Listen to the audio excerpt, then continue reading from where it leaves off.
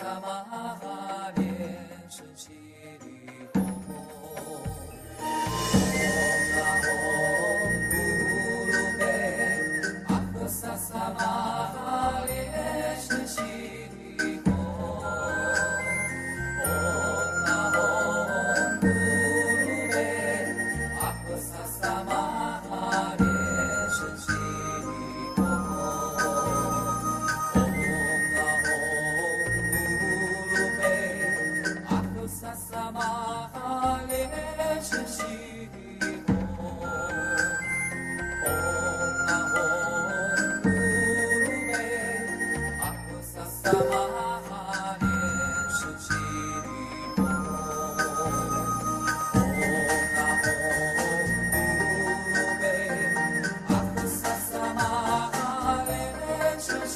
阿弥陀佛，阿弥陀佛，大家吉祥。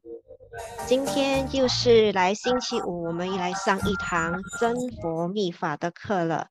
我是立言助教，来自马来西亚新登堂，也是今天的主持人。欢迎来自 Zoom、YouTube 和 Facebook 的上师、教授师、法师、讲师、助教。以及世界各地的莲花童子们，大家早安、午安、晚安。今天大家打卡了吗？这是精进2023年必定问的一个问候语。现在已经是亚洲晚上了，相信大家都陆陆续续的在各群组打卡了。请大家务必把自己 Zoom 的名字给更改，把摄像头打开。这样我们可以更好的认识大家的名字以及您的 Selamat 样子。 malam semua peserta sekalian. Selamat datang kepada semua peserta, kepada para acarya, biksu Dharmacarya, biksu lama, Pandita Dharma Duta, Pandita Loka Palasraya di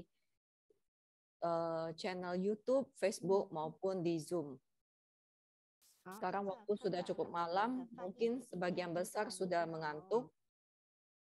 Silakan membuka kamera Anda dan mengganti nama Anda. 我们有看到老宗师兄，师兄非常精进，天天都看到师兄都打卡哦。还有莲花剑庆师兄，阿弥陀佛，您好。 Kita beri salam kepada beberapa umat yang mengikuti kelas ini dan menyampaikan salam melalui kolom chat. Amitofo kepada Su Lian Ru Jiao Shou Shi, Dharmacarya Su Lian Ru. Amitofo, Acarya Su Lian I, ajar kita, dan juga Ketua Divisi Pendidikan TBF, Acarya Su Lian He. 还有我们的辅导员彩虹助教阿弥陀佛， kepada para tim pengajar, 莲霞助教阿弥陀佛，还有我们的辅导员莲花伟华讲师阿弥陀佛， kepada Wira 讲师，莲追教授师阿弥阿弥陀佛，莲追教授师也是天天都在打卡。 Dharmacarya 连追。好，还有这位那沙利师姐阿弥陀 Nasari 佛， Sece dari 还有 Indonesia. 莲花照敏师姐阿弥陀佛， Kalau 是 waktunya 严 sekarang 静 sudah malam, pasti sudah banyak umat yang sudah melakukan checklist untuk tugas hariannya.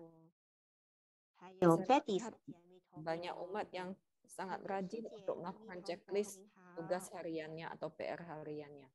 还有我们的印尼翻译员佩芬助教阿弥陀佛，还有我们的中委会会长莲花城主 Ada 上师 Ketua 阿弥陀 TBF, 佛， Acarya 我们 Lian 的 Hua 辅导员 Changchu, 美娥助教阿弥 Amitofo. 陀佛，还有看到玉孝助教阿弥陀佛， Kepada para 还 pandita, 有 kepala 莲花 seraya, 和好助教阿 Amitofo. 弥陀佛，还有莲花光谱助教阿弥陀佛。还有这一位莲良法师阿弥陀佛，来自马来西亚的爱妮师姐阿弥陀佛，布迪哈yan多 Biksu Lian Yang, Amitofo. 我们辅导员显夫助教阿弥陀佛，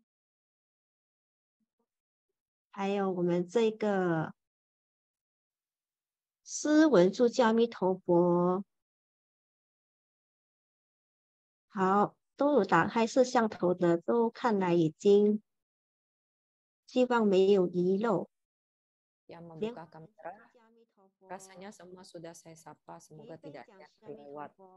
秀清师姐阿弥陀佛，细妹讲师阿弥陀佛， Ada si Mei 讲非常年师，轻的印宁师兄阿弥陀佛，花亮师兄阿弥陀佛，莲花金兰师姐阿弥陀佛，一名讲师阿弥陀佛。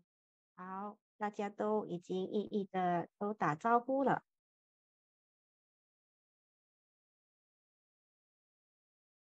那今天呢，我们将会上什么课呢？ Apa materi kelas kita hari ini? 今天将会学习招请佛菩萨这个 Hari ini kita akan mempelajari bagaimana cara mengundang para Buddha Bodhisatwa. 请大家准备好纸和笔。今天我们的授课 Silakan mempersiapkan kertas dan juga bolpen. 讲解。 Acarya Suliani juga akan hari ini akan menjelaskan materi ini kepada kita. Dan kemudian kita juga ada sesi untuk sharing atau berbagi pengalaman. Boleh saling berbagi apa perolehan yang telah kita dapatkan selama mengikuti kelas atau selama mengikuti sadhana. Semoga kalian semua juga mengikuti sesi berbagi di akhir acara nanti. Baiklah, waktunya telah tiba. Marilah kita semua beranjali, memberikan penghormatan kepada Mamulacarya Liansheng, kepada silsilah Zhenfo, para guru silsilah Zhenfo, pada Buddha, Dharma, dan Sangha. Mohon pemberkatan agar kelas kita hari ini berlangsung dengan lancar dan semua peserta mendapatkan manfaat yang berguna. Marilah membentuk mudra Padma Kumara, menjapa mantra Padma Kumara. Om Kulo Lien Shen Siti Hom. Om Kulo Lien Shen Siti Hom. Om Kulo Lien Shen Siti Hom. Om Kulo Lien Shen Siti Hom. Om Kulo Lien Shen Siti Hom. Om Kulo Lien Shen Siti Hom. Om Kulo Lien Shen Siti Hom. Amitofo. Selamat datang kepada acara pengajar kita, Acarya Suliani, kepada Ketua TBF Acarya Suliani, Acarya Lianhua Chengchu, kepada Ketua Divisi Pendidikan Acarya Suliani, kepada Ketua Divisi Humas Acarya Suliani, kepada Acarya Suliani Fei, para acarya, Dharma Carya Biksu Lama, Pandita, Dharma Duta Pandita Lokapala Seraya, serta semua Padma Kumara yang mengikuti kelas melalui Zoom, YouTube, dan juga Facebook. Hari ini ada dua kabar gembira yang ingin saya bagikan. Yang pertama, rapot bulanan Februari telah diserahkan kepada Mahaguru Liansheng untuk diberkati.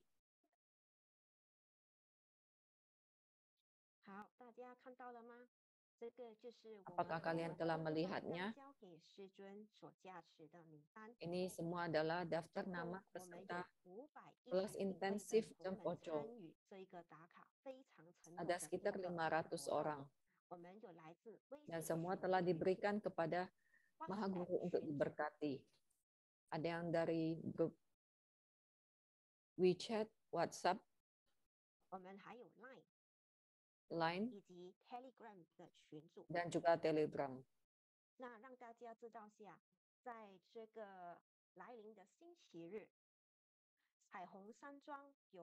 Di hari Minggu nanti, Mahaguru akan memimpin upacara Homa Ganesha. Daftar nama peserta kelas intensif ini akan diikutkan dalam daftar nama donatur dan mendapatkan pemberkatan Mahaguru lalu dimasukkan ke dalam tungku Homa. Untuk daftar nama peserta di bulan Maret juga akan diberikan kepada Mahaguru. Bagaimana bisa Anda semua melewatkan kesempatan yang sangat berharga ini? Jadi marilah semua bersadana dengan tekun. Berita baik yang kedua adalah kabar baik untuk peserta dari Indonesia. Karena Acarya Lianhe telah meminta Acarya Lianfei membentuk tim penerjemah untuk menerjemahkan materi dari Universitas Zhenfo. Dan Acarya Sulianjin juga akan diangkat menjadi pengawas dan pembina untuk membantu para peserta dari Indonesia dalam mengerjakan tugas akhirnya nanti. Jadi terima kasih kepada acarya Zhenfo yang membantu penerjemahan materi dan juga acarya Zhenfo. Marilah kita memasuki materi kita, bagaimana mengundang kehadiran Buddha Bodhisatwa. Pengacara Linsen telah membabarkan semuanya dengan sangat jelas supaya semua siswa Zhenfo dapat mendapatkan hasil yang terbaik, mendapatkan buah sadhana. Minggu lalu kita telah mempelajari bagaimana mempersiapkan sadhana dan juga penyucian. Marilah kita menyambut acarya Sulin'i untuk mengajarkan bagaimana mengundang kehadiran Buddha Bodhisatwa. Pertama-tama marilah kita beranjali mengaturkan penghormatan kepada Mahamula Acarya Linsen, kepada para guru silsilah Zhenfo, Sang Triratna, pada para Buddha Bodhisatwa Dharmapala, Dakadakini, dan para dewa. Yang terhormat Acarya Linhua Chengcu, Ketua TBF, Ketua Divisi Pendidikan Acarya Selinhe, Ketua Divisi Duhumas Acarya Selinjia, kepada Acarya Linfei, kepada para Acarya Dharmacarya, Biksu, Pandita, Dharma Duta, Pandita Lokapalasraya, dan semua umat sekalian. Amin. Ofo.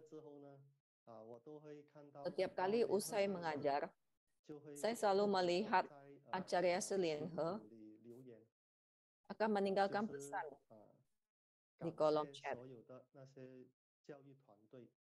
yang mengucapkan terima kasih kepada semua tim pengajar, tim back office, admin, dan sebagainya. Satu persatu diucapkan terima kasih. Hari ini, Acarya Selinhe juga memberikan foto daftar nama peserta grup kelas intensif untuk yang telah diberikan kepada Ma Guru untuk diberkati. Jadi banyak sekali yang mengucapkan terima kasih kepada Acarya Selinhe karena bisa mendapatkan pemberkatan dari Ma Guru. Dari sini dapat terlihat betapa beliau sangat menyayangi dan memperhatikan para umat. Jadi sebenarnya terhadap semua umat kita harus memiliki rasa perhatian dan kasih sayang ini. Jadi setiap kata-kata yang kita ucapkan bisa menimbulkan perasaan yang berbeda pada setiap orang. Saya ingat di vihara ada seorang umat yang selalu telat datang ke vihara. Pada suatu kali seusai puja bakti, saya berkata kepadanya,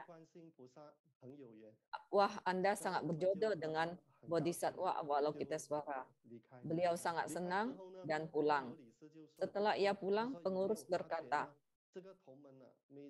"Acarya, apakah Anda sadar umat itu setiap kali puja bakti selalu terlambat? Mengapa Anda mengatakan ia sangat berjodoh dengan Bodhisatwa Avalokitesvara?" Lalu saya berkata, "Apakah kamu sadar setiap kali ia datang ke vihara dan terlambat, kita sedang pada tahap mencapai Sutra Raja Agung Avalokitesvara. Berarti ia berjodoh dengan Avalokitesvara. Dan ia pun semakin berjodoh, kini ia semakin berjodoh dengan para Buddha. Jadi pada saat menyanyikan lagu Ching Ching Fa Zhenfo, ia pun telah tiba. Jadi menurut saya kadang-kadang berbicara itu tidak boleh langsung terus terang. Kadang ada ungkapan memahami tetapi tidak mengatakannya. Jadi memahami sesuatu tetapi tidak langsung mengungkapkannya. Itu suatu kebijaksanaan. Bukan berarti tidak boleh diungkapkan, tapi tidak boleh langsung mengungkapkannya. Terutama jika pihak lain itu melakukan kesalahan. Mungkin jika Anda mengatakan, "Mengapa Anda terlambat? Setiap kali puja bakti Anda terlambat." Mungkin umat itu tidak akan datang lagi. Jadi harus menggunakan cara yang berbeda, terutama cara berbicara itu harus bisa menimbulkan sukacita pada orang lain.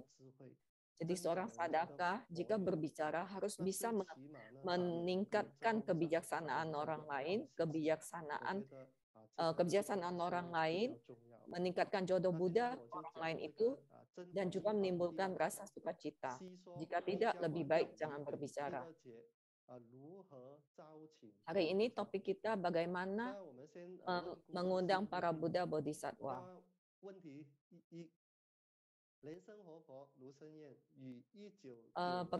Pendahuluan pertanyaan pertama, Ma Guru Lenseng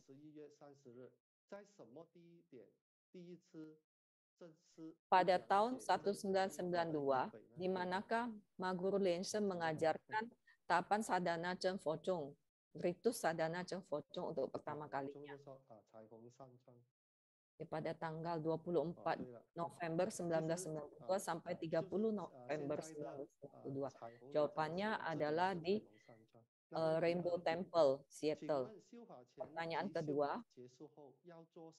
apa mudra yang harus dibentuk sebelum sadhana dan setelah sadhana?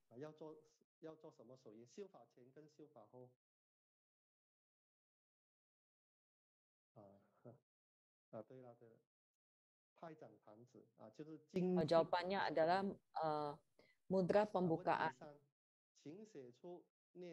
Ketiga, sebutkan makna dari mantra pembersihan.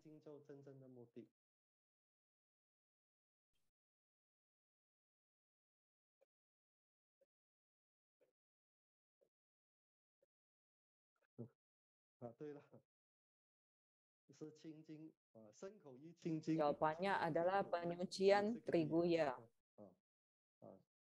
atau penyucian ucapan, pikiran, dan perbuatan.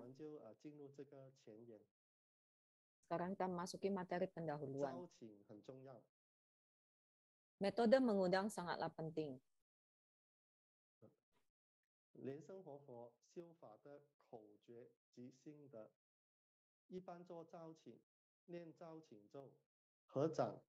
Ada kiat penting dan juga kiat penting dalam bersadana yang diajarkan Ma Guru Lenseng. Biasanya untuk mengundang, menjapa mantra pengundang Ahum Soha 3 kali. Cara ini untuk mengundang semua hidam beserta kerabatnya. Atau boleh juga bisa juga mengundang segenap Buddha di 10 penjuru dan Trimasa. Mengundang semua Buddha Bodhisatwa. Altar sadaka, jika mempersemayamkan yidam apa, maka undanglah yidam tersebut. Di sini disebutkan kiat rahasia dalam sadhana. Saya ingat pernah mengatakan tentang Atisa di Pamkara. Kiat rahasia dari aliran Kadampa. Beliau mengatakan, seorang sadaka tidak perlu melatih sadhana abicaruka. Jika Anda berdoa kepada mula carya Anda dan menjaga keyakinan Anda kepada mula carya, maka segenap mara pasti akan takluk. Jadi jika memiliki keyakinan yang kuat kepada mula carya, maka segenap mara tidak akan bisa menyelakai Anda, tidak akan bisa mencelakai Anda. Ini adalah sebuah trik. Jika tidak memahami trik ini, untuk sadhana apapun pasti akan mengalami kesulitan. Jadi, kiat penting dari Kadampa yang diajarkan oleh Atisa di Pamkara adalah keyakinan kepada mula carya. Saya ingat juga kisah Milarepa kepada Kampopa. Beliau mengajarkan kiat rahasia kepada Kampopa.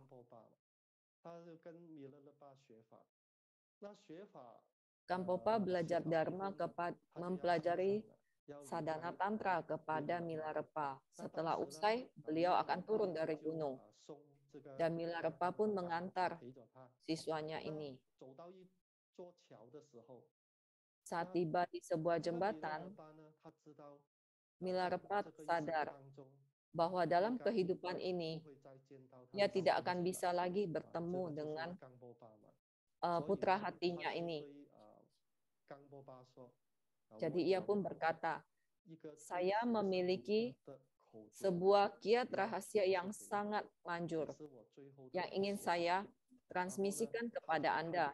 ingin saya ajarkan. Ini juga ajaran saya yang terakhir. Lalu beliau membuka pakaiannya. Dan Kanpopa melihat sekujur tubuh Milarepa penuh dengan luka parut, bekas-bekas luka. Dan beliau sangat terharu dan ia paham. Inilah ajaran terakhir dari gurunya, yaitu ketekunan. Ketekunan berlatih merupakan ajaran terakhir dari Milarepa. Mungkin semua yang mendengar merasa, oh ternyata gampang sekali. Ketekunan itu adalah kiat rahasia. Apakah Anda semua sadar? Apa kiat sadhana dari Mahaguru Lenseng? Apa ajaran dari Mahaguru Lenseng? Menurut saya, setiap kata yang diucapkan Mahaguru, setiap ajaran Mahaguru itu merupakan sebuah ajaran yang sangat berharga. Saya ingat saat di Taiwan, saat Mahaguru sedang berdharma di sana, sampai pertengahan Mahaguru memegang sehelai uang, selembar uang, dan bertanya kepada semua hadirin, apa ini? Lalu semua berkata, uang. Mahaguru berkata, ini bukan uang, ini hanya kertas. Lalu semua umat berkata, kertas.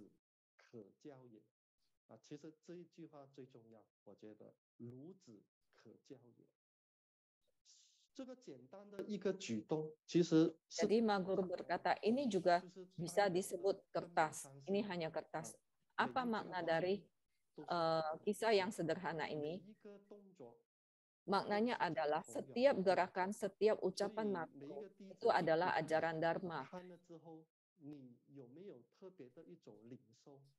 Apakah setelah Anda menyimak Dharma Desana Mahaguru, Anda mendapatkan suatu ajaran, pesan yang tersembunyi, dan semua itu mengajarkan Eka Sarana.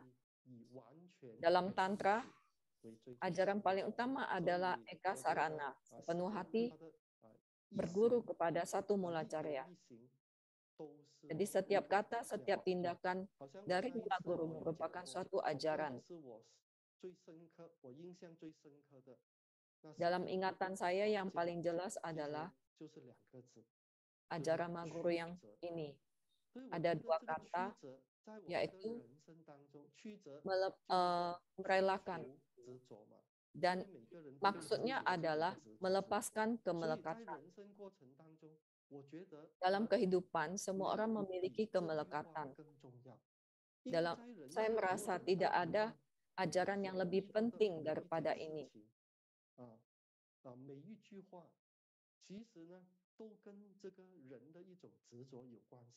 Setiap kata, setiap tindakan kita sebenarnya penuh dengan kemelekatan.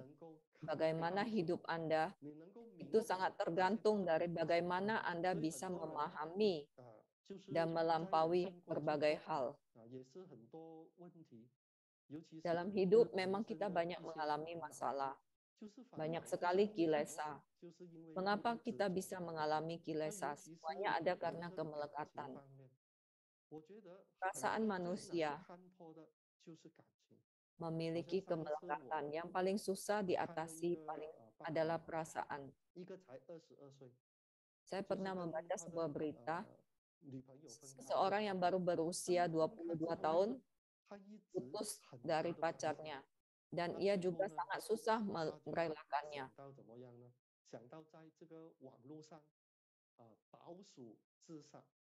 Lalu ia pun ia menulis surat perpisahan dan diposting di internet. Surat perpisahan maksudnya ia ingin bunuh diri. Ia menulis surat wasiat. Banyak yang tidak peduli dengan apa yang ia lakukan. Mantan pacarnya juga sama sekali tidak meresponnya. Lalu ia pun meninggalkan rumahnya dari apartemen dan ia pun loncat bunuh diri di apartemennya.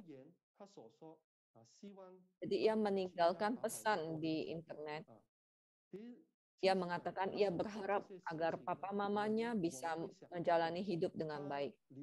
Sebenarnya, jika kita pikirkan, ia meninggalkan dunia karena pilihan dia. Tetapi poin pentingnya adalah setiap orang seharusnya memikirkan hal ini. Selain diri Anda, siapakah yang paling dekat dengan Anda? Jika Anda sudah pergi, bukankah Anda akan meninggalkan perasaan sedih yang berkepanjangan dalam keluarga Anda? Ini harus Anda pikirkan.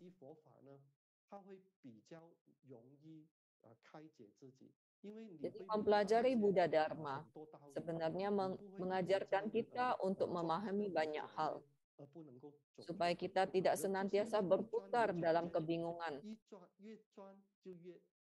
Terkadang setiap orang itu semakin larut dalam permasalahannya dan ia sudah tidak bisa lagi keluar dari permasalahannya.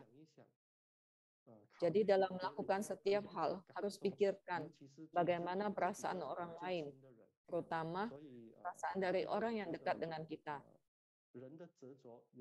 Jadi menurut saya kemelekatan manusia seringkali membuat manusia melakukan hal yang tidak sepantasnya.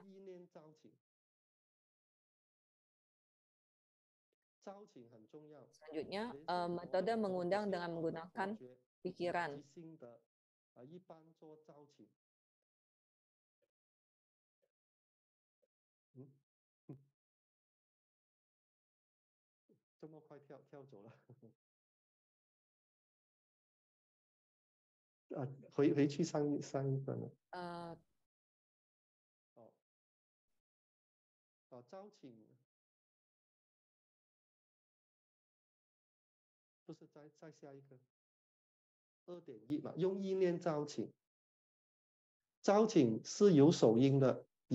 Metode mengundang menggunakan mudra dan menggunakan mantra pengundang dan juga menggunakan visualisasi saat beranjali.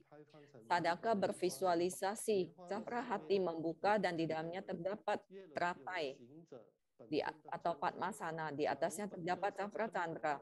Di dalamnya terdapat bijaksara yidam. Jika yidam adalah Buddha Amitabha, maka bijaksara yang ada adalah bijaksara Xie.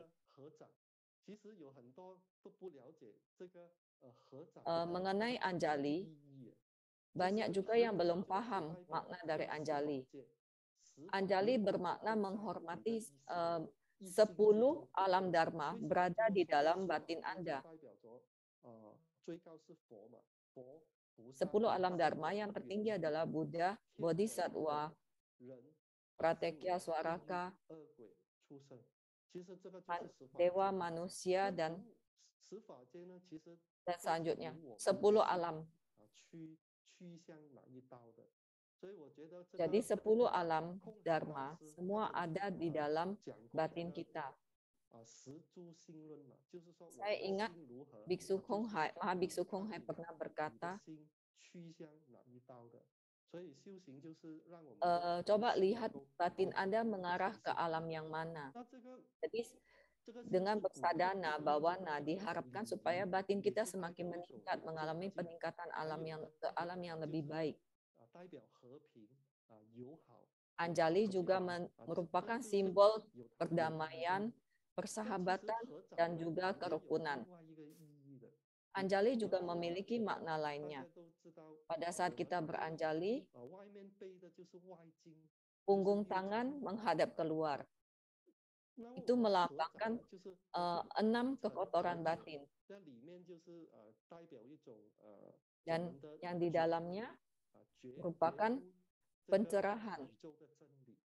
Jadi kita mencerahi kebenaran sejati di alam semesta.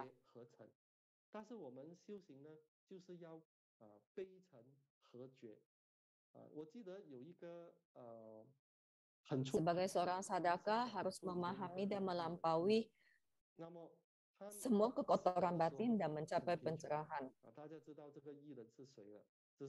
Saya ingat ada seorang artis yang masa mudanya sangat miskin, yaitu Chow Yun-fat. Dan baru saja ia menyumbangkan sekitar 520 juta dolar kekayaannya.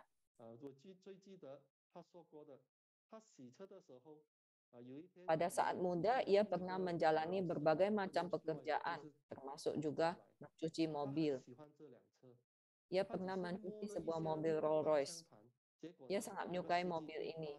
Baru saja ia menyentuh mobil itu, supirnya langsung menamparnya. Dan ia berpikir, kelak, jika ia memiliki uang, maka mobil pertama yang akan ia beli adalah Rolls Royce. Zhenfo sangat luar biasa. Ia bisa menyumbangkan begitu banyak hartanya. Dari orang yang miskin hingga akhirnya menjadi orang kaya, lalu semua uangnya ia pun sumbangkan. Ia pernah berkata, sebenarnya hidup saya sangat sederhana. Yang saya inginkan adalah menjadi orang biasa yang bahagia. Dan menurut dia, mencari uang bukanlah hal yang susah. Tetapi yang susah adalah saat telah memiliki uang, bisa menjalani kehidupan yang sederhana dan bahagia damai. Itulah yang susah. Jadi menurut dia pandangan hidupnya, kehidupannya adalah damai dan juga sederhana. Ada yang bertanya, wawancaranya, kata apa yang bisa Anda gunakan untuk melambangkan kehidupan Anda? Ia menggunakan 3 kata. Yang pertama adalah sang atau naik. Maksudnya adalah semakin berkembang. Karena saat ia muda, ia pernah menjalani berbagai macam pekerjaan. Dan setelah ia memasuki dunia hiburan dan berakting di film Shanghai Ban, itu sangat luar biasa suksesnya. Jadi ia berpikir setiap orang harus berusaha untuk menjadi lebih baik, menapak ke atas. Tidak peduli dalam kondisi apapun, jangan pernah meragukan makna dari usaha. Jadi ia menggunakan kata sang atau naik untuk mewakili hidupnya. Kata kedua adalah ci atau berhenti. Menurutnya, saat seseorang telah mencapai satu tahap tertentu, harus paham kapan saatnya berhenti. Jika Anda terus mengejar harta duniawi, maka Anda pasti akan terlena atau juga merasa putus asa pada akhirnya. Jadi sampai satu tahap, Anda harus paham saatnya berhenti. Yang ketiga, kata ketiga yang ia gunakan adalah ceng atau sejati.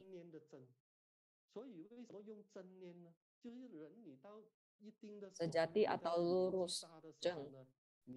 Dalam hidup, saat telah mencapai usia tertentu, harus paham bahwa hidup harus dijalani dengan baik. Jadi haruslah jadi orang yang lurus dan jujur. Jadi ia sendiri pun sangat luas. Ia hidup dengan sangat sederhana. Ia bergaul dengan semua orang, dia juga masih suka pergi ke pasar. Ia bepergian dengan kendaraan biasa seperti naik bus atau kereta. Dan ia juga masih pergi ke kafe untuk minum teh. Jadi dalam hidupnya sangat sederhana. Saya merasa hidup kata-katanya ini sangat masuk akal.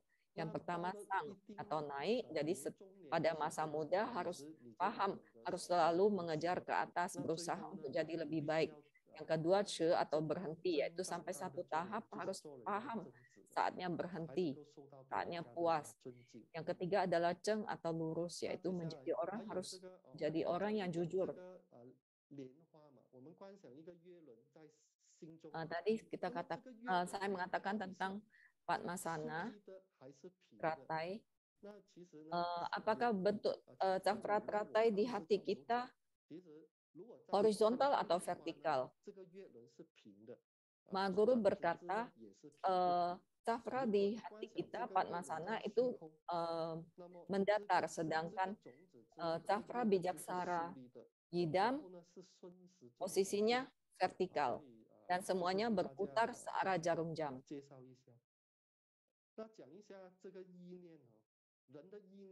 Membahas soal pikiran, pikiran manusia itu sangat penting. Bagaimana pikiran Anda, itulah yang akan menentukan hidup Anda. Mungkin Anda pernah mengetahui penelitian seorang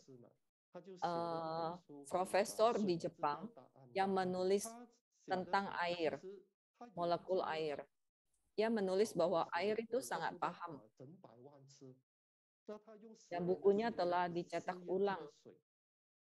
Sehingga begitu banyak. Ia melakukan penelitian berulang-ulang kali tentang air. Dan ia menyimpulkan bahwa pikiran manusia bisa mempengaruhi molekul air. Contohnya,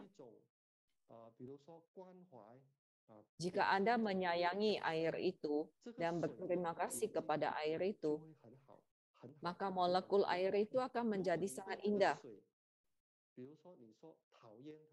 Tetapi jika Anda membenci air itu, hasil penelitian membuktikan molekul air itu akan menjadi sangat jelek. Bentuknya sangat jelek. Dan ia paham bahwa pikiran manusia bisa mempengaruhi banyak hal, terutama air. Tanaman juga memiliki perasaan. Jadi pikiran manusia sangat penting. Kita harus senantiasa berpikiran positif. Jangan sampai ada pikiran yang buruk. Menemui hal apapun, harus senantiasa berpikiran positif. Jika menemui kondisi yang tidak baik, berusaha untuk melakukan transformasi pikiran ke arah yang baik. Saya seorang presiden Amerika ke-32, yaitu Roosevelt, sebelum menjabat sebagai presiden, ia pernah mengalami tindak pencurian di rumahnya, dan barangnya pun dicuri hilang. Seorang temannya yang mengetahui hal itu menulis surat dan menghiburnya. Setelah membaca surat temannya, Roosevelt membalasnya dan berkata bahwa ia sangat berterima kasih atas perhatian temannya itu. Sesungguhnya ada beberapa hal yang saya syukuri. Yang pertama, pencuri itu hanya mencuri benda-benda harta benda saya dan tidak mencelakai nyawa saya. Yang kedua, pencuri itu hanya mencuri sebagian harta benda saya dan tidak semuanya. Yang ketiga, untung syukurlah yang menjadi pencuri adalah dia dan bukan saya. Jadi dari sini Anda bisa melihat bahwa cara pandang Roosevelt terhadap kehidupan ini sangat berbeda. Menemui hal yang tidak baik, ia bisa tetap berpikiran positif. Jadi batin kita harus senantiasa baik. Jika kita memiliki batin yang baik, maka hidup kita pun akan menjadi indah. Jika kita memiliki batin yang baik, kita akan memancarkan cahaya dan hidup kita pun akan semakin indah. Selanjutnya,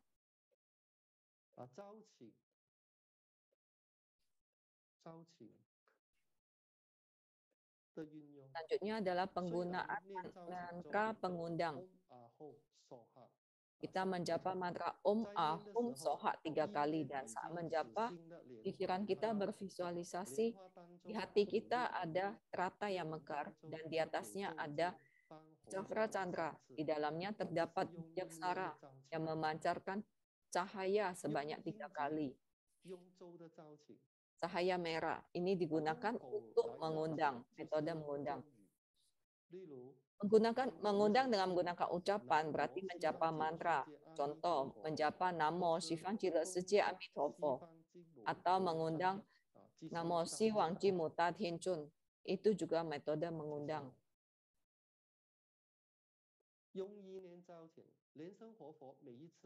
Setiap kali makan, Ma Guru Lenseng selalu melakukan metode mengundang.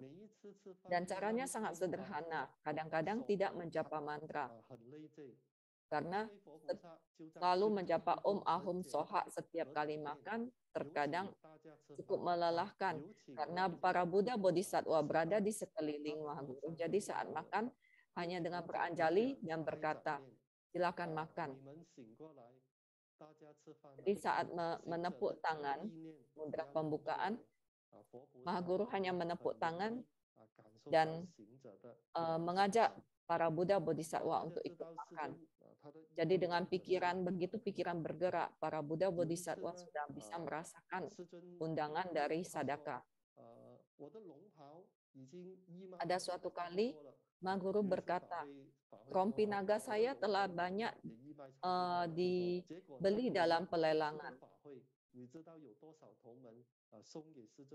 Dan pada saat itu, ada sekitar 100-an umat yang bersamaan memberikan persembahan jubah naga kepada Mahaguru. Jadi pikiran Mahaguru itu seperti sebuah kekuatan sebuah gelombang yang menarik. Jadi bagaimana pikiran kita, itulah yang akan kita tarik. Kondisi apa yang kita tarik, karena itulah kita harus senantiasa berpikiran positif.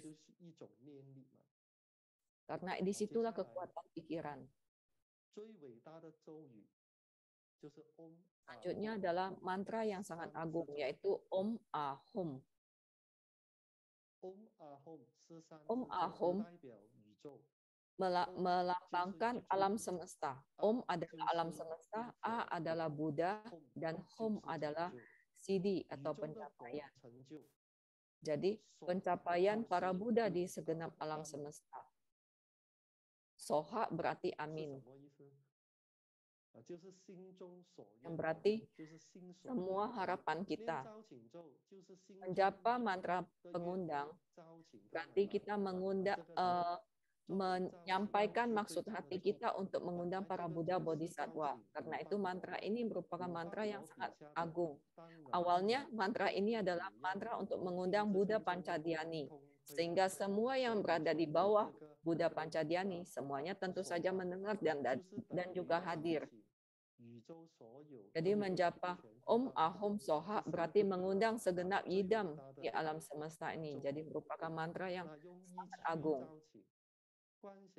Menggunakan pikiran untuk mengundang harus melakukan visualisasi dengan sangat jelas. Maka para Buddha Bodhisatwa akan hadir. Jadi harus bervisualisasi dengan jelas Padmasana, Cakra Candra, dan juga pancaran cahaya. Menggunakan mudra atau tanda untuk mengundang. Maksudnya apa? Yaitu menggunakan mudra. Apakah Anjali merupakan mudra? Anjali merupakan harapan dari hati kita. Lalu bentuk Anjali ini disilangkan, lalu membentuk mudra Vajrakusa. Bisa lihat di gambar. Mudra yang pertama, yang sebelah kiri, tangannya disilang seperti Anjali, tapi disilangkan, dirangkapkan di bagian luar. Lalu jari telunjuk kanan menjadi kait. Lalu belakangan ini, Mahaguru menggunakan mudra yang sebelah kanan. Keduanya boleh digunakan. Japa Namo Jingkangko Pusak Mohosa, Namo Jingkangko Pusak Mohosa, Namo Jingkangko Pusak Mohosa. Japa 3 kali.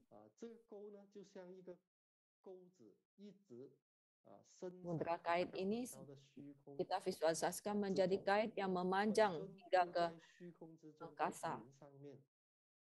Lalu yidam berada di awan, di atas awan di angkasa.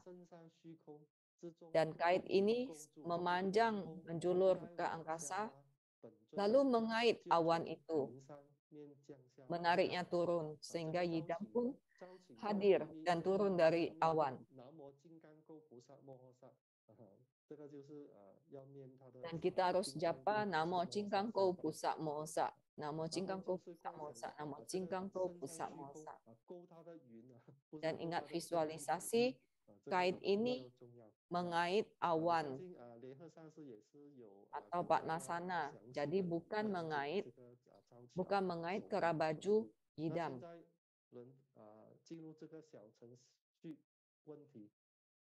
Sekarang kita memasuki kuis. 是的，上次先分享评你。好，谢谢。好，阿弥陀佛，大家好，我又来了。 Amitabha. 同样的指示， Ada 请 semua 大家 peserta, 根据 instruksinya masih tetap sama. 是输入 Untuk menti mengikuti 的 kuis 这个 ini. 指示 Jadi 加入代码， ikuti 或者是您可以 www.menti.com 打上这一个 atau boleh juga klik link yang 您 ada di kolom chat untuk pilihan bahasa. 语言来进行这个问答的部 Bisa 分。 memilih bahasa Chinese, Inggris, dan juga Indonesia. 用意念招请 Pertanyaan 邀请 pertama. A. 本尊周至在日文内 B. 本尊周至在 Apa kunci dari mengundang dengan kekuatan pikiran? Yang pertama, bervisualisasi 哪个是正 bijaksana berada di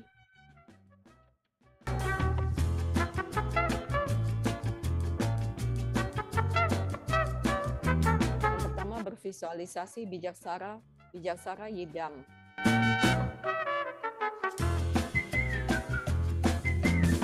Ada di dalam cakra matahari. Yang kedua, bervisualisasi bijaksana yidam di cakra candra. Yang ketiga di cakra bulan. Ketiga di cakra bintang.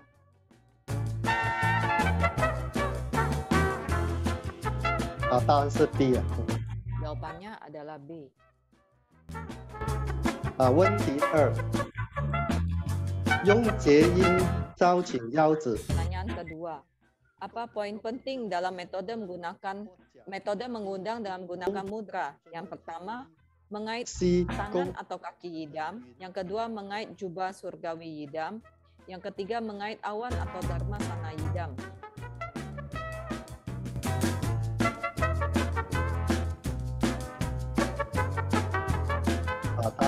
C. 对呀。 Jawaban yang benar adalah C. Mengait awan atau dharma sana yidam.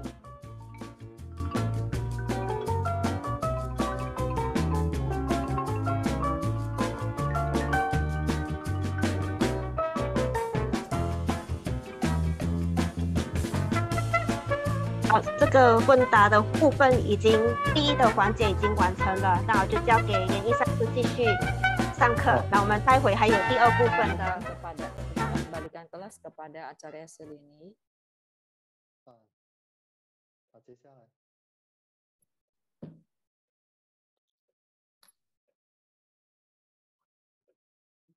佛菩萨没有降临的。 Apa penyebab para Buddha Bodhisatwa tidak hadir? Jika setiap hari bersadana, tetapi tidak tahu apakah para Buddha Bodhisatwa datang, berarti kita tidak paham kemana pikiran kita mengembara. Jika mengundang para Buddha Bodhisatwa, pasti para Buddha Bodhisatwa akan hadir. Jika tidak datang, berarti kita tidak tulus mengundang. Kita mengundang dan menggunakan mantra, visualisasi, dan juga mudra. Itu merupakan cara yang sangat agung. Bagaimana mengundang para Buddha Bodhisatwa manunggal dengan batin kita? Sadhana, guru yoga, dan yidam yoga tidak hanya mengait yidam untuk hadir, tetapi juga tidak hanya mengait turun para Buddha Bodhisatwa, tetapi juga hadir di hadapan sadaka. Tidak hanya hadir, tetapi juga memasuki batin. Tidak hanya memasuki batin sadaka, tetapi sadaka juga harus berubah menjadi yidam. Jadi bukan berarti Buddha tetap Buddha, sadaka tetap sadaka. Melainkan sadaka dan Buddha manunggal menjadi satu. Kiat mengundang dengan menggunakan gerakan prana. Ada satu metode yang unik, agung. Misalkan yidam adalah bodhisatwa Avalokitesvara yang berada di atas awan. Kita gunakan wajra kusa untuk mengait. Lalu kita mengingat, visualisasikan bodhisatwa Avalokitesvara. Yang pertama, kita harus bervisualisasi jubah surgawinya sedang bergerak. Yang kedua, bervisualisasi air amerta di ratna kalasanya membasuh kita, memberikan abhiseka. Memberikan adistana Seka. Yang ketiga, bervisualisasi, kakinya bergerak dengan ringan. Yang keempat, bervisualisasi gerakan matanya mengamati kita. Yang kelima, bervisualisasi mahkota dan juga jubahnya agak bergerak tertiup angin. Karena ada gerakan itu berarti Bodhisatwa telah hadir. Jadi visualisasikan Bodhisatwa dengan sangat hidup. Ada seorang umat, suaminya pernah kehilangan segepok kunci. Lalu umat ini membantu suaminya mencari kunci di luar rumah. Hampir beberapa jam, ia masih belum menemukan kunci itu. Ia telah pergi ke beberapa tempat tetapi tidak menemukan kuncinya. Lalu ia pun berdiam diri, beranjali, menghadap angkasa dan berdoa kepada Bodhisatwa Avalokitesvara. Ia memohon Bodhisatwa membantu supaya bisa menemukan kunci itu. Ini semua sesungguhnya adalah doa yang sederhana saja. Setelah ia selesai berdoa, saat ia menunduk, ternyata di bawah, di jalanan itu ada kuncinya.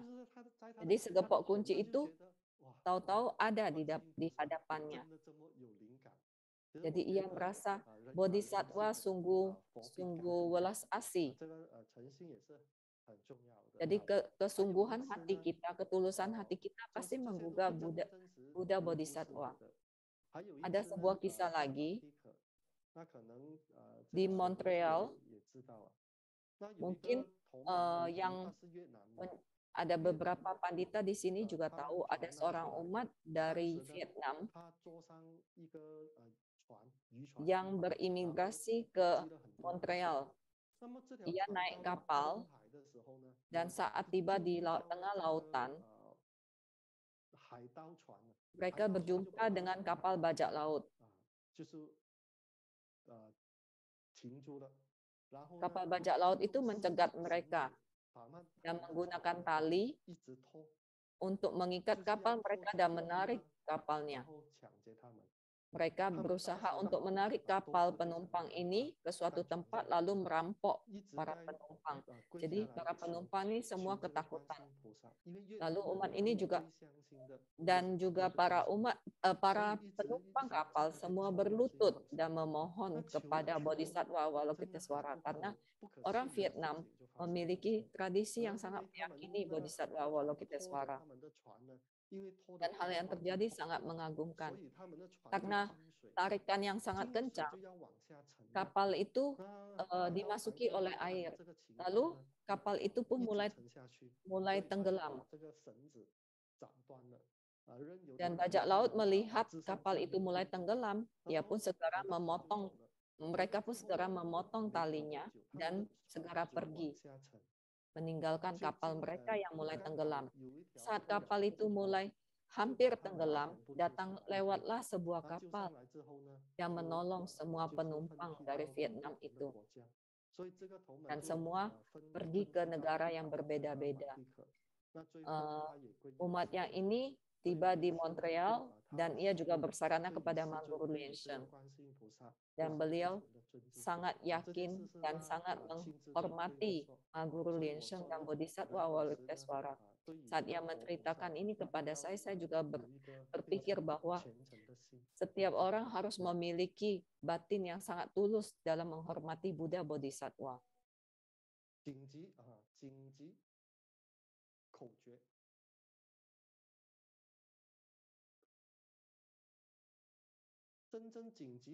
Bagaimana kiat penting dalam situasi yang mendesak?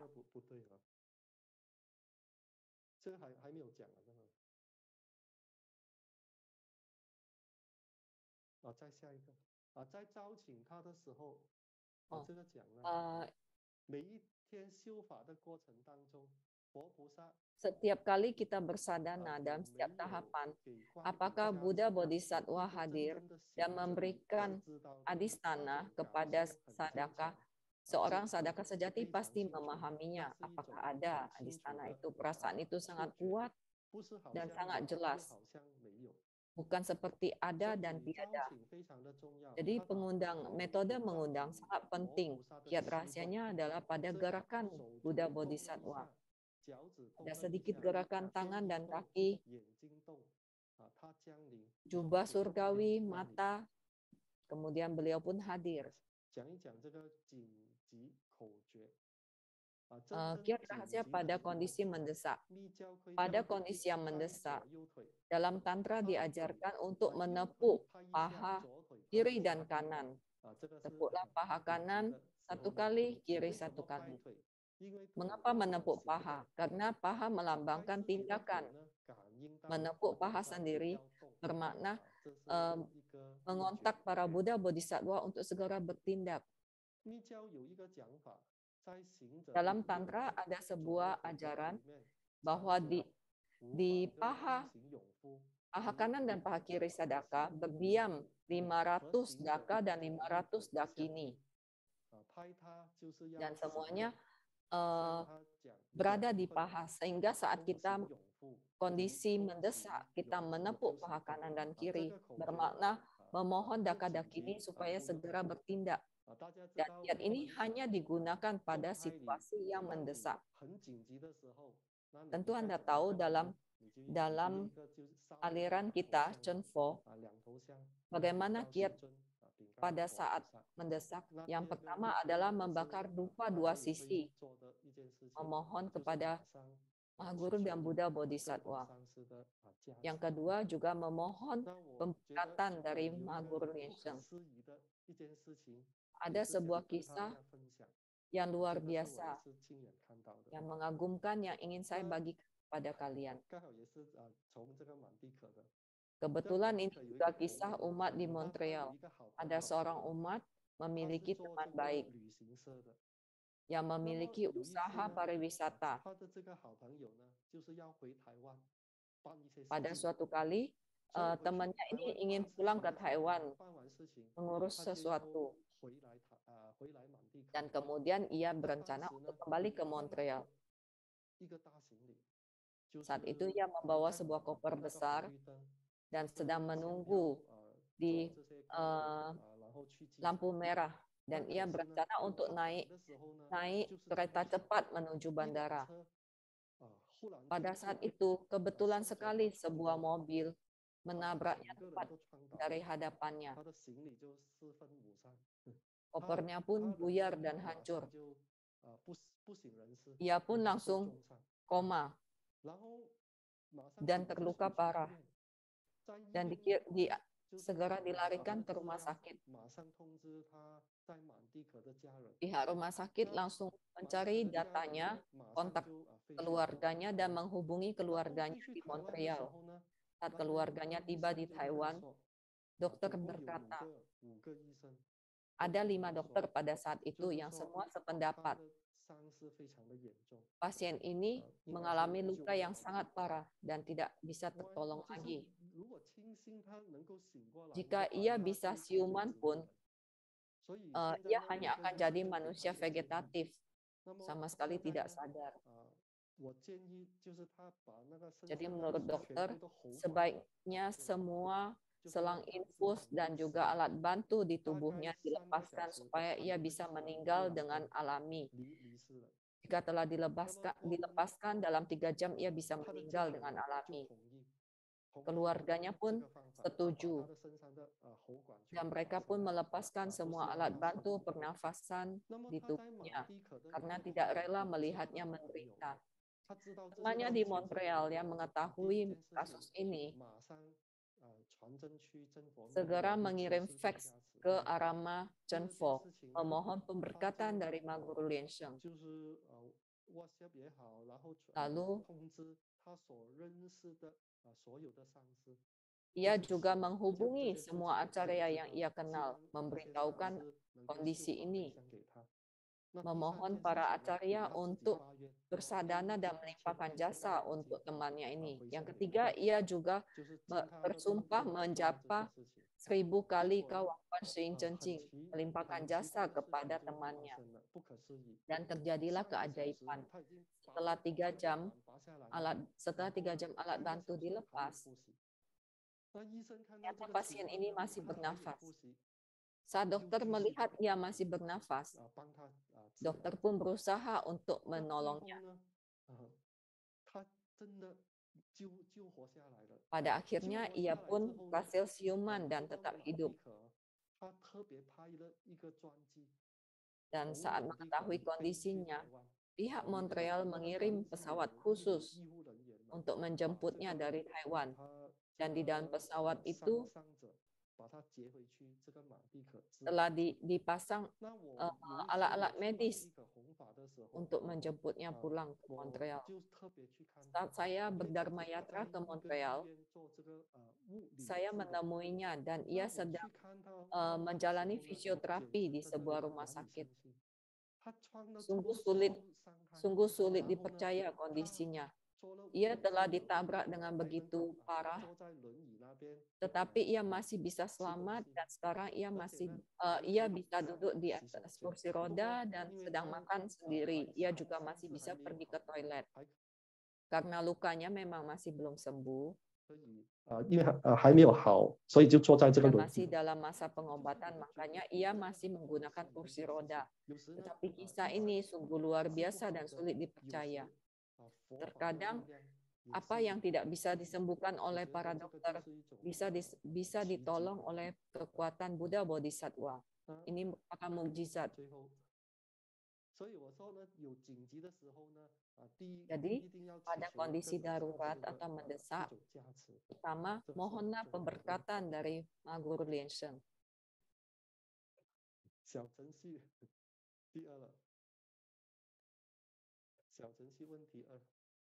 Kita memasuki kuis sesi kedua.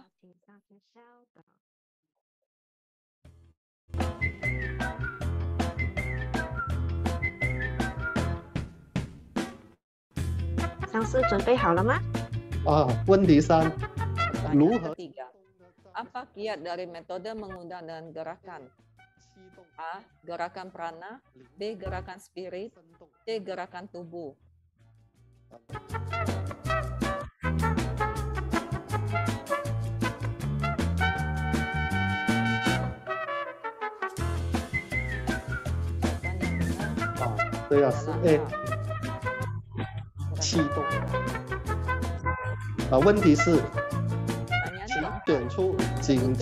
Benar dari kiat rahasia pada situasi mendesak. A. Menepuk pipi kiri dan kanan masing-masing 1 kali. B. Menepuk tangan kiri dan kanan masing-masing 1 kali. C. Menepuk paha kiri dan kanan masing-masing 1 kali.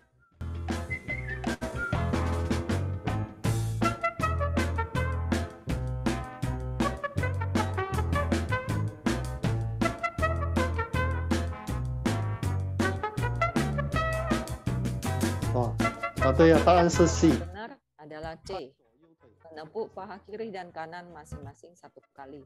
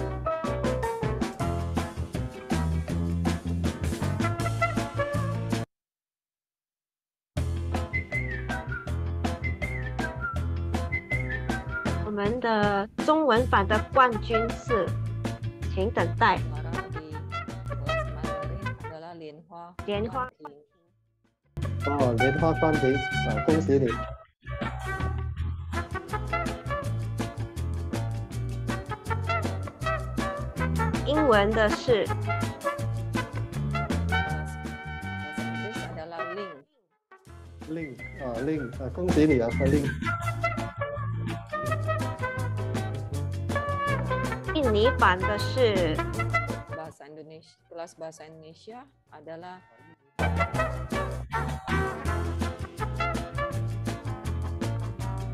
Hatini. 恭喜你 Hatini。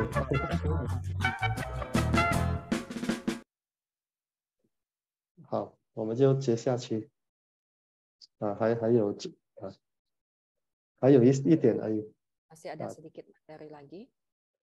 金刚萨埵的周的招请。 Metode mengundang dengan mantra Wajrasatwa.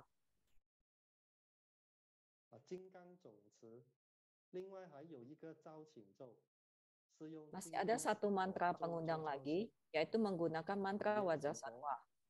Buddha Purba atau Buddha Atharma juga disebut Wajradhara. Beliau berada di bumi ke-16.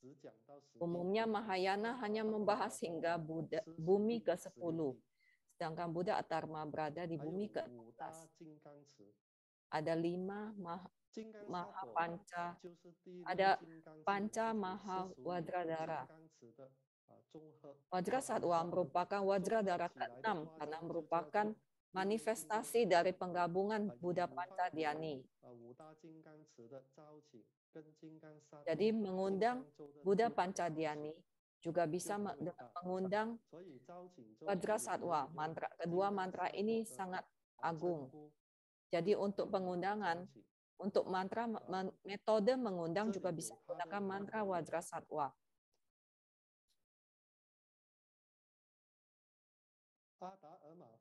Buddha Atharma juga disebut Buddha Purba. Dalam tradisi Tiongkok disebut Tathagata Samantabhadra. Di Vajrayana disebut Wajradhara. Buddha Pancadhyani merupakan Panca Maha Wajradhara yang juga disebut Wajradhara. Wajradhara ke-6 adalah Wajrasatwa. Satwa berarti Bodhisatwa. Jadi misalnya Bodhisatwa Avalokiteswara juga boleh disebut Avalokiteswara Satwa. Bodhisatwa Cundi juga disebut Cundi Satwa. Bodhisatwa Padmasambhava juga disebut Padmasambhava Satwa. Wajrasatwa merupakan sesepuh Vajrayana karena Bodhisatwa Nagarjuna membuka stupa besi dan menjumpai Wajrasatwa. Karena itulah silsilah Vajrayana atau Tantra berasal dari Wajrasatwa yang diwariskan di dunia manusia kepada Bodhisatwa Nagarjuna.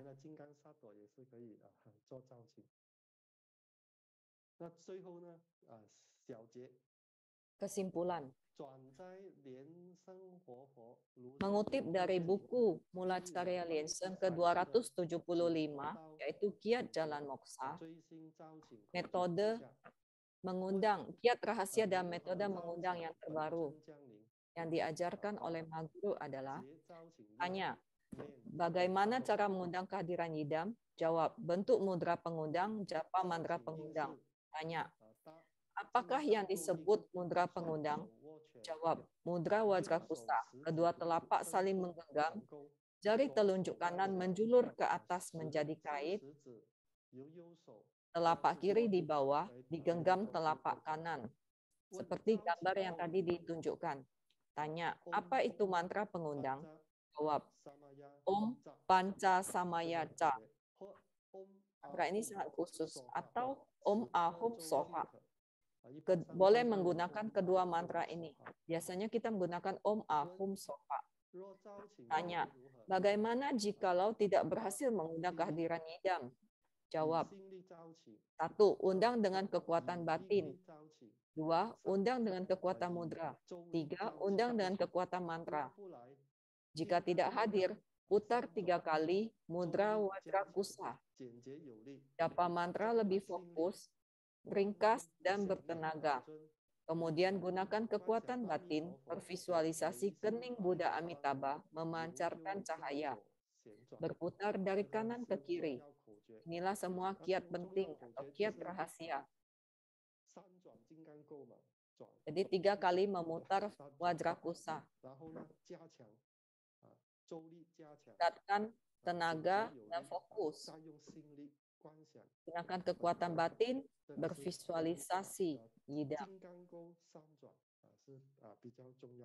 Di mudra Wajrakusa berputar 3 kali. Ini sangat penting. Waktu kita sudah hampir habis.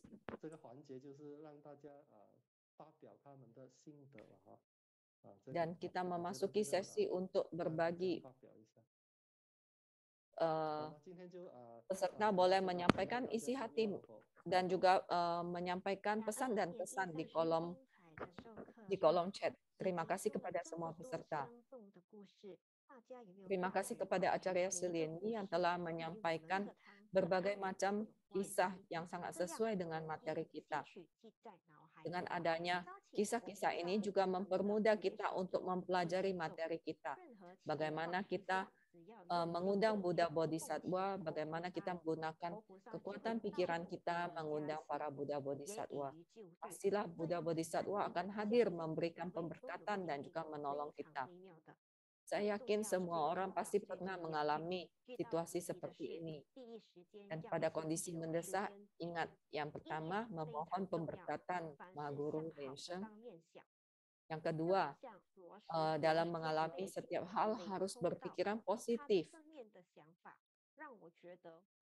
Seperti halnya Zhenfo juga memiliki cara pandang yang sangat bagus dalam hidupnya, prinsip yang sangat bagus.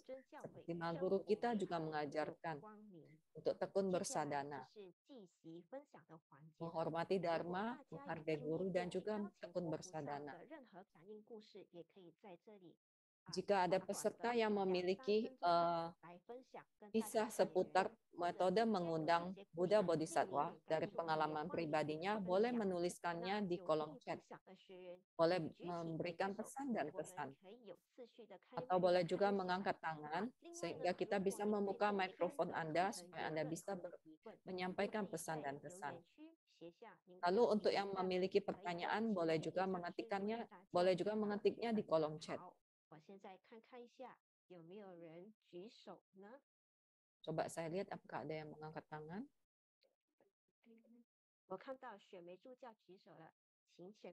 Pandita Xuemei dari Kanada. Amitofo.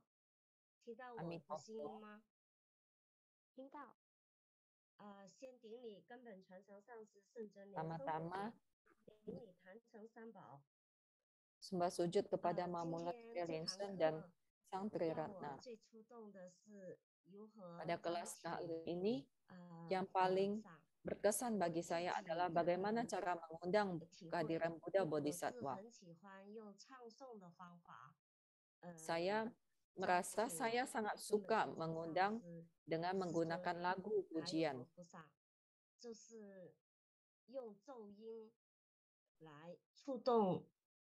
Jadi saya menggunakan mantra untuk menggugah hati Acarya Rinchen. Jika saya mengalami kondisi kesulitan atau ada hal-hal yang tidak saya pahami, biasanya saya akan menyanyikan lagu pujian untuk mengundang dan mengetuk hati Acarya Rinchen. Sehingga nanti saya akan bisa mendapatkan insight atau ide-ide bagaimana cara menyelesaikan kondisi saya.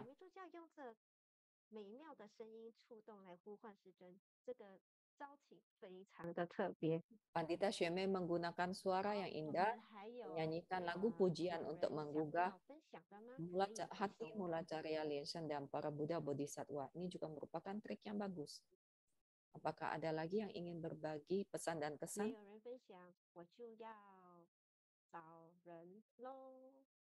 Jika tidak ada, maka saya tidak ada yang mengajukan diri, maka saya akan mencarinya.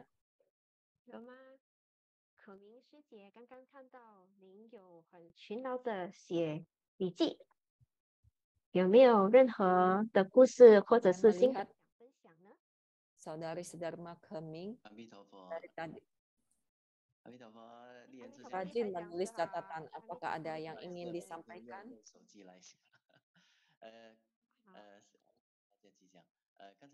Amitofo Pandita Dharma Duta Lianhua Ichai.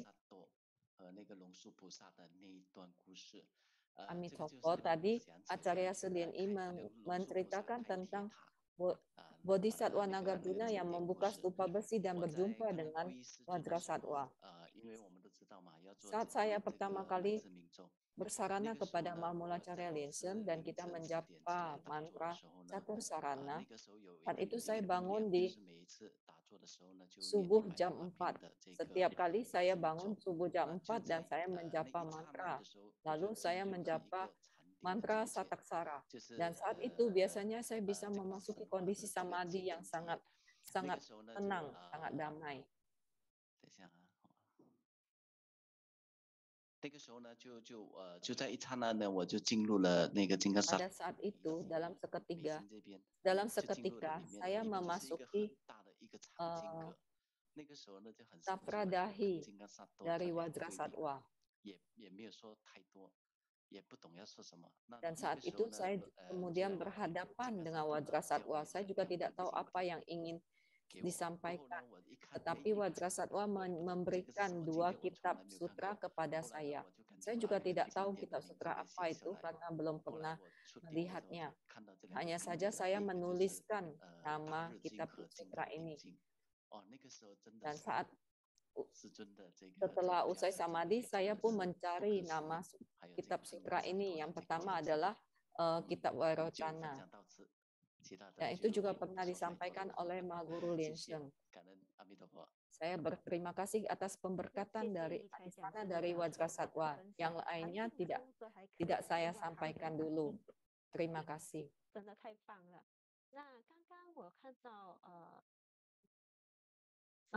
连城助教有举手，对吗？ Tadi saya melihat Pandita Lokapala saya Linsen mengangkat tangan. 我有一个造请的感应， memiliki kontak batin dalam metode mengundang yang ingin saya bagikan, ceritakan kepada para peserta sekalian. Pada usia 44, gigi saya pernah sangat goyah. Saat saya makan bakso, gigi saya pun lepas dan saya sangat kaget. Karena saya sering insomnia, saya tidur sehingga saya juga mengalami masalah dalam mengunyah.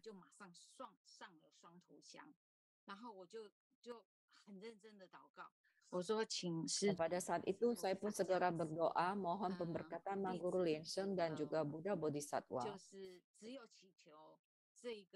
Saya memohon supaya gigi ini masih bisa pinjamkan ke saya 10 tahun saja. Saya tidak serakah asalkan boleh menggunakan gigi ini 10 tahun lagi saja.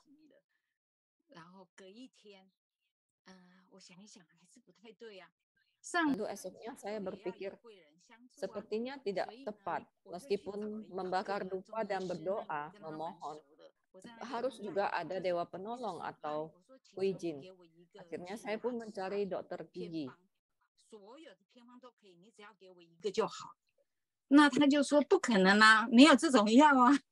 Dan saya meminta bantuan dokter itu memberikan obat. Dokter itu berkata tidak ada obat yang seperti ini.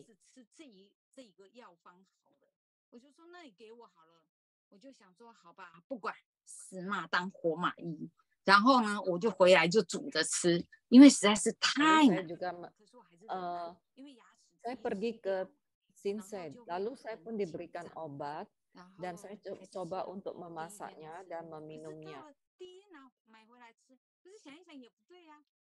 Lalu saya pikir rasanya tidak tepat juga jika hanya berobat ke Sinsei. Guru Linsen pernah berkata harus pergi ke dokter.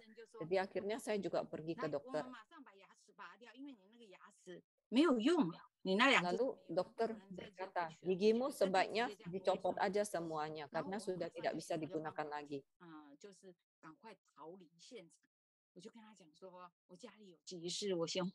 Saya berusaha untuk kabur dari situasi itu karena saya tidak mau gigi saya dicabut semuanya. Jadi saya berusaha mempertahankan gigi saya.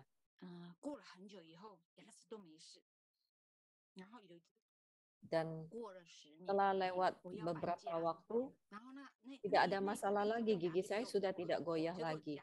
10 tahun kemudian, Gigi saya sungguh-sungguh copot pada saat saya sedang pindahan rumah. Saat saya pergi ke dokter gigi dan memeriksakan gigi saya, benar sekali sudah tepat 10 tahun. Jadi benar-benar para Buddha Bodhisatwa telah memberikan saya kesempatan untuk menggunakan gigi itu 10 tahun lagi.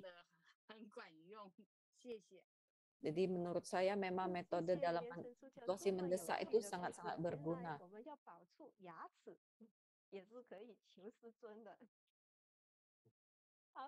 Jadi ternyata untuk mempertahankan gigi pun kita bisa memohon pemberkatan Ma Guru Lenseng. Tadi ada seorang saudara sedharma yang menuliskan pesan. Tadi acara LNI berkata, memahami tetapi tidak mengungkapkannya. Menurut saya itu sangat bagus. Saya memiliki kebiasaan untuk mengkritik orang. Jadi sebenarnya memahami tetapi tidak mengutarakannya itu semua merupakan latihan kebijaksanaan. Jadi saya berterima kasih atas ajaran atas pesan dari acara LNI ini. Apakah ada lagi yang ingin memberikan pesan dan kesan? Boleh mengangkat tangan.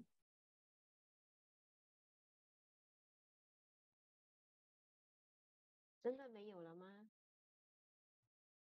好，没关系。那我们应该是大家都已经分享自己所有 Jika tidak 的 ada lagi, 故事了，非常棒。 terima kasih. 祝福 Kita 大家 semua 都 sudah 能够有感 berbagi 出来， kisah 以 yang 后都有感出来的分 mengagumkan. 享。 Semoga ke depannya semakin banyak yang berani untuk berbagi kisah pengalaman 那 pribadi. 请问连医上师，这里有几个问题我收到的，那也请连医上 Di 师 sini ada beberapa 为大家 pertanyaan 来解答。这位是来自YouTube 的丽婷令， dari 他的 YouTube. 问题是这样， Ada yang bertanya, 请问如果有人对你冷暴力或者对你语言暴力，那么 jika ada yang melakukan kekerasan 话 dengan 来化解当下的问题呢？ tindakan maupun ucapan kepada Anda, apa yang harus Anda 如果这 lakukan 样子的 untuk 话呢，其实 mengatasinya? 你只要转化嘛，什么咒也可以的。你平时你念什么 Mantra 咒 apa yang harus digunakan? 其实转就是转你 Acarya 的信 menjawab, 念嘛。 Acarya 不要让这 menjawab, 个 pada 这 kondisi 件事 seperti 情 itu, 产生 lakukanlah 这个恶果 transformasi 嘛。 pikiran dan 接着 transformasi 你 batin. 你 Mantra 有一个 apapun 道理， boleh, 我 jangan 们 sampai 修行人呢， kondisi 千万 itu 不要 merusak batin 起 dan 这个 pikiran 恶 Anda. 念，不要做 Harus 恶业。 ingat, seorang 因 sadhaka 为 tidak 别人 boleh 对我 menjalin 怎么样 nidana 呢？ yang 其 jelek. 实也是有 Bagaimanapun 因果的。 orang lain 那你怎么对 melakukan 别人呢？ hal 就 apapun 这就是 kepada 你的一 kita, 种修 itu 嘛。 semua ada sebab 所以因 akibatnya. 果有时很难 Dan 改变， bagaimana Anda 但是我们修 memperlakukan 行 mereka, 能 itu 够 akan 控 menjadi 制 sebab 自己 untuk 转 akibat 变自 berikutnya. 己呢，我觉得 Jadi 这个是 nidana itu 我们是 sebenarnya 一 kita 种 juga 修 yang 养 menentukan 的 bagaimana 心， kita 我 bisa 觉得这 melakukan 样子啦。 transformasi batin dan mengubah nidana yang tidak baik 可 menjadi 以吧？ baik. Itu juga merupakan salah satu dari bawana atau pelatihan diri kita. 好，谢谢上师解答这一个。我们还有下一题，就是来自一丹助教的问题。请问 Pertanyaan 你的时 selanjutnya, 候是不 pada 是 kondisi 拍大腿 mendesak, 或拍小腿都可以 apakah 呢？ menepuk paha atas atau paha 哦 bawah? 我觉得应该是拍大腿吧。 Menurut 大腿应该是 Acarya 比 adalah 较 menepuk 好的， paha 应 atas. 该是应该是拍大腿。 Paha atas 左右 maksudnya 左右 paha 手 bukan betis. Jadi harus menepuk 好，谢谢上师。 kanan dan kiri 谢谢 masing-masing 上 satu 师解答。 kali. 还一个问题就是请问莲衣上师，如果是招请多 Pertanyaan satu lagi, 佛菩萨，要怎 jika 样观 mengundang 想呢？ 你是怎么 banyak 招请 idam, 多尊呢？如果你按照按照那 bagaimana 个仪 cara 轨来招请 visualisasinya? 嘛，你是一尊一尊嘛， Maksudnya apa? 是吗？ Jika 你一尊， mengikuti 比如说你 ritu 观 sadhana 想 Zhenfo 四尊，你就 maka 观想 visualisasikan 那个 satu 过 persatu. 入四尊的云， Jadi misalnya Anda 然后你 mengundang 比 Ma 如 Guru 说你观 Linseng, 想 visualisasikan 招请阿弥 wajah 陀 kusa 佛，你 mengait 观想阿弥陀 awan 佛嘛， yang 那 dinaiki 是可以一 Ma 尊一 Guru 尊。 Linseng. Lalu 哦， bervisualisasi Buddha Amitabha, kaitlah awan yang 谢 dinaiki 谢 Buddha 上师的 Amitabha, 解 demikian 答。 seterusnya. Jadi satu 那 persatu 我应 dilakukan. 该是没看到任何什么问题了，应该没有了。那 Sepertinya 我 sudah 们 tidak ada 应该 pertanyaan 可以 lain. 结束 Jadi kelas kita juga bisa kita akhiri. 可以这么说，感谢今天参与积极分享的同学 Saya 们。 ucapkan terima kasih kepada semua peserta yang 在留言区提问的学员 menceritakan pesan dan kesan dan juga berbagi pengalamannya 那最后 sehingga 这个 bisa 课程已经 diambil 到尾声 manfaatnya 了， oleh 也 peserta 是 lainnya. 说再见的环节。有请联谊上师 Kita 和大 tiba di 家 sesi 说 akhir 再见。 acara, saatnya memberikan salam 首 perpisahan 先也 kita 是 berikan. 很感恩根本传承上师 Terima kasih 巴黎 kepada 大师 Mamulacarya 今天的 Linsen 主 yang 课 telah 却 memberikan 圆满吉祥 Mahadistana sehingga kelas hari ini 恩 berlangsung 店 dengan 长 lancar 莲 dan 花成 manggala. 主上师 Terima kasih 感 kepada 恩 Ketua 江 TBF 处长 Acarya 和贺上师 Lianhua 感 Chengju, 恩 kepada 公 Ketua 办处 Divisi 长 Pendidikan 上师 Acarya 感 Sulianhe, 恩非上师 kepada acara 感恩 Ketua 各位 Divisi 上 Humas 师 Acarya 教授 Suliantia, 师 kepada 老师 Acarya 讲 Sulianfe, 师 kepada 助教 semua 以及 acarya 各位同门 Dharma Carya 大家 Biksu Pandita 希望 Dharma 大家 Duta 今天 Pandita 能 Loka 够 Palasraya dan semua umat 学 sekalian. 习到 Semoga 自己 hari 想 ini 学的 kita semua 能够 bisa 对大家 mempelajari 有帮助 apa yang ingin 最后 kita 呢 pelajari 希 dan 望 bisa 大家 memberikan 都能够 manfaat 身体 untuk 健 sadhana 康 kita. 不会疾 Saya 病 doakan 一切 semoga 万 kita 有吉 semua 祥 sehat, 丰满健 sejahtera, 康谢谢 dan 大家 segala 佛陀 segala urusan lancar. 好，感恩根本传承上师 Amitofo. 放光加持今天的课程吉祥圆满。感 Terima 谢 kasih 授课 atas 导师 pemberkatan 联谊上师 Mamulacarya 处长 Linse 莲 sehingga 花 kelas 城 hari 主 ini 上师 lancar. 教育处处 Terima 长 kasih 审核 kepada 上师 acarya 公关处处长 Lianhua 林家上 Chengju 师 Lianhua 严飞上师 kepada acarya 茉莉 Lianhua 上 Chengju 师 Ketua 教授 TBF 师李 kepada 上师 Divisi 讲师 Pendidikan 以及 acarya 今天 Sulianhe 的翻译 kepada 员 acarya 家助教 Suliansia 和配分助教， Ketua Divisi 也 Humas 感谢各在 kepada 在 acarya 场参 Sulianfe, 加 para 的各位 acarya 助教。 Dharmacarya Facebook Biksu dan Zoom Pandita YouTube Dharma 线 Duta 上的 Pandita 莲 Loka 花同学 Palaskaya 一起的 kepada 一同上 semua 课。 tim 再见了， penerjemah 我们 dari 下个 bahasa 礼拜 Inggris 四的 dan 课 juga 再 bahasa 见， Indonesia 再 kepada 见。 semua umat 感 yang 谢 ikut 主持人 dari 丽妍主 Zoom, 讲还有 YouTube 翻 dan 译员 Facebook. 所有的教业 Sampai 团队 jumpa 阿弥 minggu 陀佛 depan. Terima kasih. 谢谢上师，谢谢丽妍助教，谢是连谢谢所有工作人员，谢谢上师，大家的参加，谢谢上师，好再见再见拜。下周见。好，继续打卡哦。加油，再见。大家再见，加油，继续打卡。我们还会把名单交给师尊。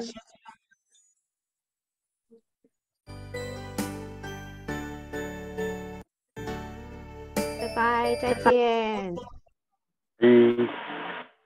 大家再见，拜拜。